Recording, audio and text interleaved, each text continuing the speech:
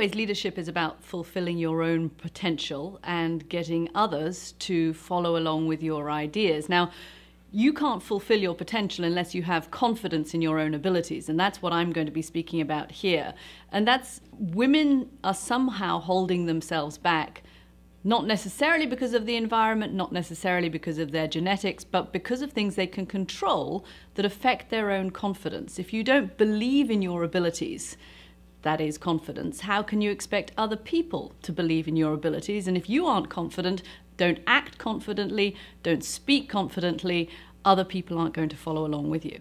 It doesn't come from my genes. My confidence is clearly not genetic. I did a genetic test during the course of this book and came up with pretty short end of the stick when it came to the confidence genes.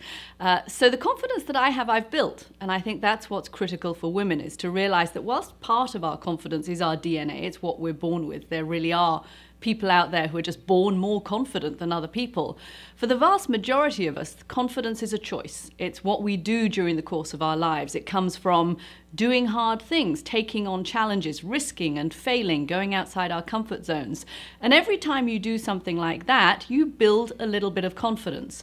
I am a pretty confident woman, even though my genetics wouldn't say so. And it's because I've built my own confidence.